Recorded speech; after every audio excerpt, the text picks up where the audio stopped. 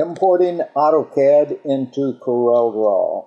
This is a specific situation for Mr. Bill Morrow, who's having a few problems with this specific file.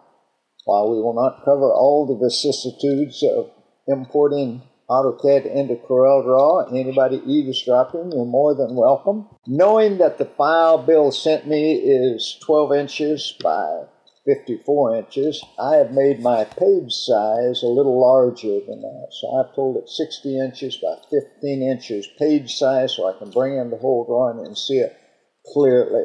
I think to begin with, I'll go ahead and turn on the Object Manager. That'll help us as we go along here.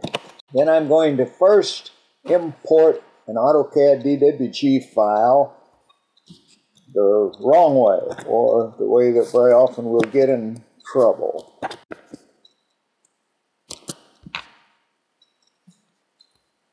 And the main point of this illustration is to tell you that always when you import it, you want to have auto-reduce nodes on. I'm just going to explain what happens if you don't first. You'll turn auto-reduce nodes on.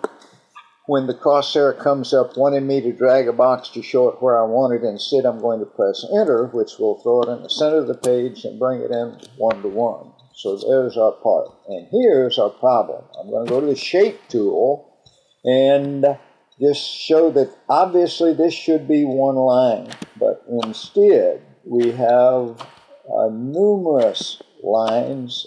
As a matter of fact, normally it's 29 different lines there. I have no idea if this is CorelDRAW's fault or AutoCAD's fault. The way the two of them get together, though, we see all these different parts. That's why we auto-reduce nodes. Sometimes this will happen on every single object. In this case, there is no problem. Let me call your attention to this part. The curved part there is just one single unit. I'm going to click up on this part. Maybe we'll go to our pick tool now and try to select just this one segment here and show you another issue.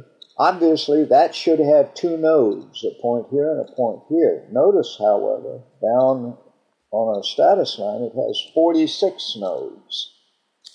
That's the problem. I'm going to double-click on the pick tool. That'll select everything, and I'm going to delete that. I'm going to import the same file again, but this time, when this dialog comes up, I'm going to tell it to auto-reduce. I'll not mention anything else on the rest of this dialog. It's my default, and it normally works. Depending on how the file was saved, however, we might need to modify this to match that. But for general AutoCAD work, for everything else except turn that auto-reduce nodes on. Again, we'll press Enter to throw that in the center of our page. And now, just for kicks, we will select this same part, and we'll check to see how many nodes it has. Now it has only 2 nodes. We're home free. Not really. Very often we'll find that even with auto-reduced nodes, there will be at least one part that is incorrect. Let me show you what I mean. Let's select up here. Darn it. 4 nodes in there. If we select that part and go to our Shape tool, we'll see that we have 4 nodes and 2 subpaths. There's a relatively quick fix for this. Notice all these nodes here. Looks like a very funny, it looks like an arrow pointing away from there. That's several nodes at the same location. If it has 4 nodes, that would mean 2 different subpaths. All I have to do is delete one of those, and that would completely delete. We can't have a subpath with 1 on it, so we really don't have to delete 2. We really just have to delete 1. Now notice we're down to what we really want, 2 nodes. In this particular file, I see that there's an accessories layer. That must be these parts around here. Selecting this shows me what's selected over here. So I'm not completely sure what Bill is going to do with this, but I assume he's wanting to segment this curve and cut it on a laser that is smaller than the total curve there. The first thing I'm going to do is create a new layer. So I'm going to click on New Layer, and we'll call this Block Layer. We'll make that our current layer by clicking on it. Notice the red, that means that's our current layer.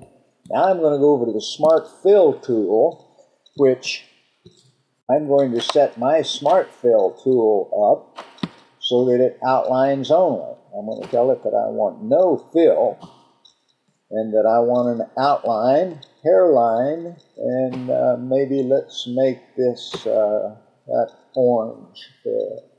Then I'm going to click here and here and here.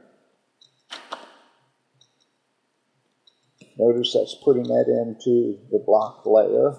I'm going to, just so we'll see a distinction now, I'm going to put that maybe as a blue line now, and we'll click on the top side in case that's the part that Bill actually needs. Now I'm going to turn off the accessories, and I'm going to turn off layer 1, which came to me from the drawing file. And now I hope you'll see that we probably have the combination of parts that we need cut out for this project. This is Roy Brewer, project completed.